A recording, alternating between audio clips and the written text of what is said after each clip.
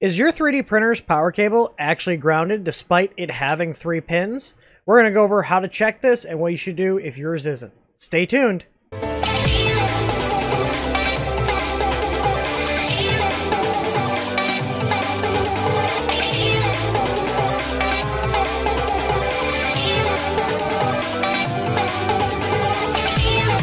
If you've hooked up a 3D printer, you'll know that they always come with a power cable that looks like this. Typically, you have 3 pins. You'll have the 2 line and neutral connections and your earth ground. That's what this plug is. On the other end, you have the 3-pin C13, or also known as a C14 connector, in case you guys were wondering what this was actually called. These are commonly used on 3D printers and more commonly used on your computers and monitors even. Now, I have 2 cables here. One is from the CR20, which is a little more robust, and the other one came with my Ender 3 that I purchased from Amazon a little while ago. What led me to look into this was a message from my brother saying that his Monoprice i3 Mini was having issues, and he couldn't explain why. He was having inconsistent bed leveling results with his Easy ABL kit, and he was also just having a lot of other weirdness on the machine. He decided to chase after it and sent me a picture with a multimeter and it being open when he tested the ground connection. So we're going to go over how to test these cables. If you have one that you test and it doesn't have a ground connection, you're going to want to throw it out and go buy a proper cable. So we have 2 cables here for comparison, the CR20 and the Ender 3. Now, I do want to preface this by it could just be the luck of the draw that I got this with an Ender 3 and this with a CR20. They probably use multiple different vendors for these cables, and this goes for any printer manufacturer, not just Creality. I want to make that very clear before some people started getting all upset. The point is, I'm putting this video out so you can test your cable and know if you have a safe power cable or not. Because if you do not have an earth ground and something malfunctions, the electricity is going to have nowhere to go except your body, which can lead to electrocution, which can lead to death. So this is a very serious thing and something it takes you only a few minutes to test with, and a cheap multimeter, which is what we're going to be using, is about $10 on Amazon. I'll put a link in the description below of a cheap one I personally have, and I use it all the time. It works great. We have a cheap multimeter here and our 2 cables, and it's very simple. This is going to be a pretty quick video. All you're going to do is on your multimeter, you're going to have a dial typically, and you're going to have this little icon, which is a diode if you're familiar with electrical signals. And we're going to turn that to that setting here.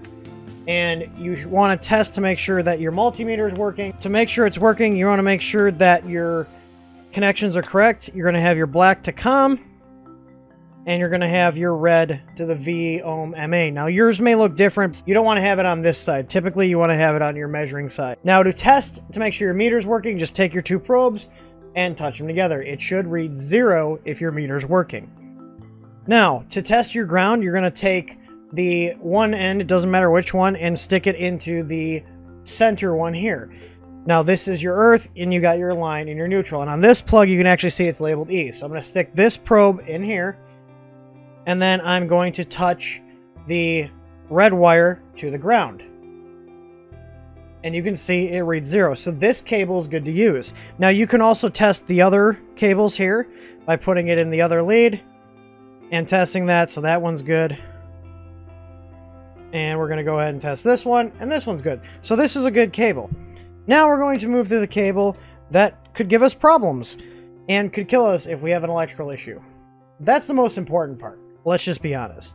So as you can see here again, this one actually has labels line, neutral, and earth. And you can see there are metal contacts in this plug. So I'm going to put this in here, and I'm going to put this across here, and there's nothing. Absolutely no reading. Let's go ahead and test the other 2. Now these will probably work. There we go. And this one will probably work. And since this cable is garbage, I'm going to show you guys what's inside here. So I've got my junk cable here, and we're going to see what it's made out of. So I've got my junk cable here, and what I'm going to do is cut off the end. Take my snips and cut it and strip it. And the funny thing is, there is actually a ground wire here, but it's very thin. And let's see here. I mean, this is a really junk cable. You can see how thin this cable is here. this doesn't work. So let's see now where the fault occurred, whether it's in the plug or the one that goes to your printer. So in this case, we're getting a reading here. So let me strip this. Oh, look at that. There's no wire in here. There's actually no wire in here. That's amazing. That would be why this cable doesn't work correctly. So there you go. There's no wire in this. If I pull this off, you can see there's wire. There's absolutely no wire in here. If I strip this, there's a little bit there, but let's see. Oh, okay. So I pulled off a little more insulation than there was actual wire here. And that would be our point of failure, is that the wire they used to make this cable actually was not correct. One thing I want to show you guys is a picture that prompted me to make this video.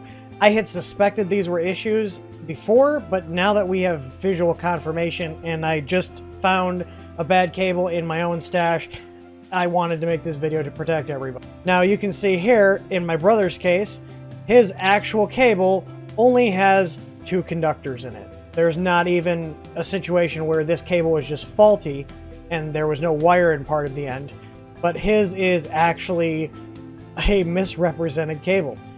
So you can see here, he's testing it and it's completely open. And you can see here, he is using the resistance feature, which works just fine. If it is reading resistance and it reads 0, that means it's working. In this case, he's showing an open connection. That means this cable is faulty. Hopefully this video was helpful and explained why you need to check your grounds.